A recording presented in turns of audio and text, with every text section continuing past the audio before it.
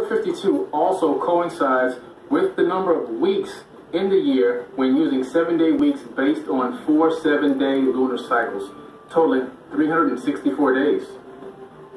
The Aztec pyramid ruins of Huacamontes, located near Guadalajara, Mexico, is fashioned as a circular step pyramid with 52 levels, and their chief god was none other than Quetzalcóatl. Once again, it is clear that Quetzalcóatl's sacred number 52 was the fundamental basis for the circular pyramid design, applying advanced calendar knowledge.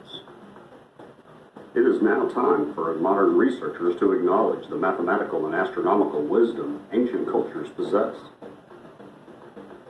Calendar wisdom provided to mankind by the gods from antiquity should rebuke even the most staunch skeptic.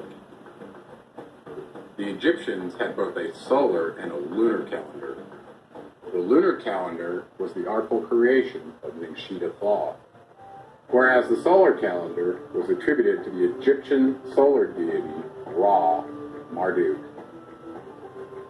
The Babylonian version of the Epic of Creation, the Enuma Elish, credits Marduk with creating a 12-month calendar divided into 3 celestial astrals. This division of the skies into 36 decans as a means of defining the days of the year is clearly a calendar reference. The Egyptian solar calendar, considered a civil versus religious time system, was very unique in that it was divided into 30-day months termed decans. These were 10-day periods heralded by the heliacal rising of a certain star. Each star was depicted as a celestial god in the sky, indicating the last hour of the night. And at the end of 10 days, a new decan star would be chosen for reference. Could it be the case that Marduk, given his Anunnaki council rank at the time was 10, introduced the Decan solar calendar in Egypt to intentionally create conflict with his brother Thoth?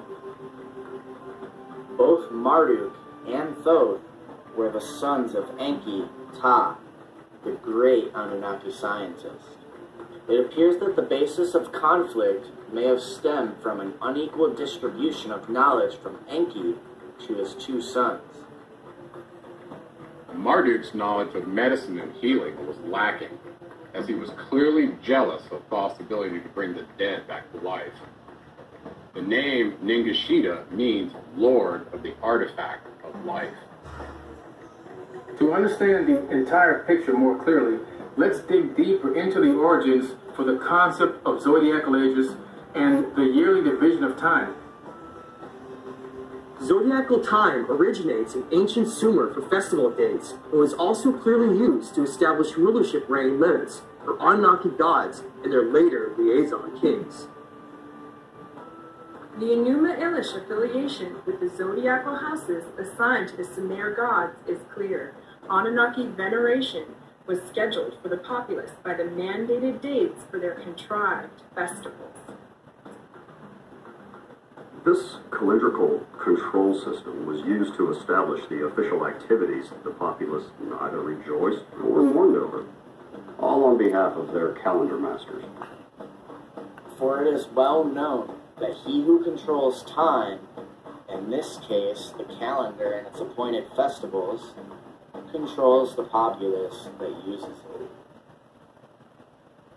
Is it possible that the Anunnaki gods were ultimately responsible for the rise and fall of civilizations based on the precession of zodiacal time and the calendar?